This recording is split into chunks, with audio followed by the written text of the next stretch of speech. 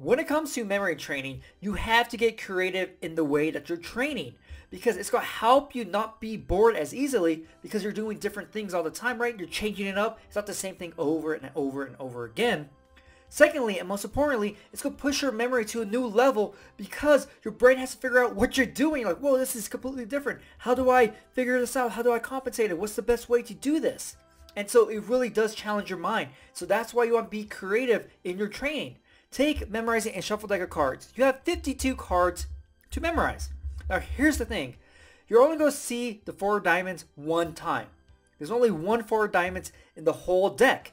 So there's a 0% chance of you seeing another one. But let's take this event. So for this event, you have 2 minutes to memorize as many cards as possible. Sounds pretty much like memorizing a shuffle deck of cards, right? But here's the thing.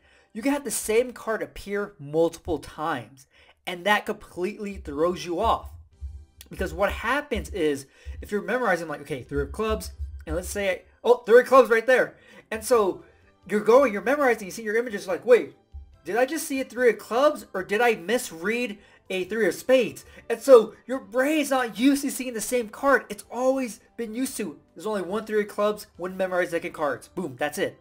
But this event totally changes that around and makes you completely change the way that you're memorizing. Your focus and concentration is going to go to a whole new level because you got to make sure that you're seeing 2 3 of clubs and not 3 of spades or something. So that's why you want to keep your memory training really creative because it's going to challenge your mind in new ways and you're going to reap great benefits.